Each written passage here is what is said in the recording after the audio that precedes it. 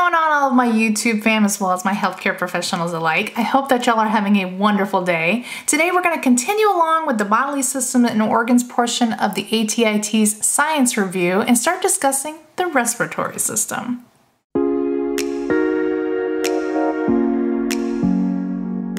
If you haven't done so already, make sure you hit the subscribe button down below, and better yet, hit that bell notification. It lets you know when I post new content here on YouTube. And give this video a big thumbs up, that way other people that are looking for the ATI TEAS review videos know that this is a good video to help you pass it like a boss. Questions related to the bodily organs and systems will test your knowledge of structures and functions within the 10 human organ systems that are essential to life. You may also be tested on vocabulary terms related to understanding of anatomy. You must understand these vital body systems when caring for patients' comorbidities. Please note that the ATI TEAS will only cover basic knowledge of bodily organs and systems. More in-depth knowledge will be covered in our anatomy and physiology series. Let's get started on understanding how the bodily organs and systems are important on the ATI TEAS. The respiratory system involves bringing in oxygen through the airways to the lungs and releasing carbon dioxide. Pulmonary ventilation is the movement of air into and out of the lungs.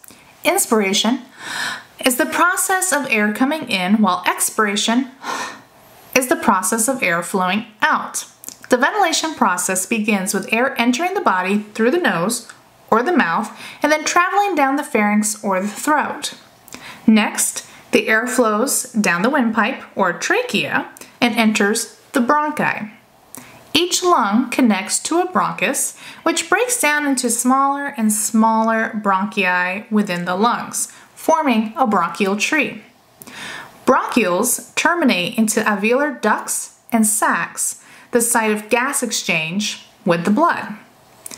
When inside the lungs, oxygen reaches the alveoli and is then diffused into the blood. There are some important lung problems that you're going to need to know for the ATI TEAS. In addition to lung problems causing viruses and cancer, there are some diseases with which you should be familiar. When the bronchi becomes chronically inflamed, they narrow and spasm. This is called asthma. Chronic obstructive pulmonary disease, or COPD, is the inability to exhale normally.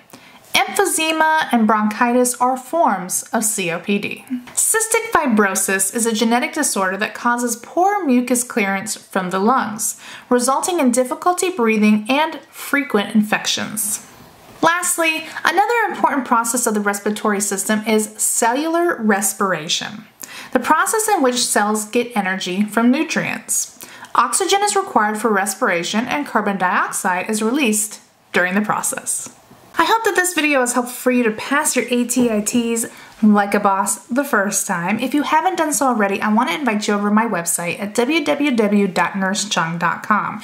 There's additional resources for you to help you pass this exam. We've got practice questions as well as PDFs of the PowerPoints that I show in these videos.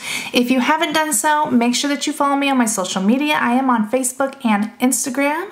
And until next time, I hope that y'all are having a wonderful day, and I will see you all again soon. Bye!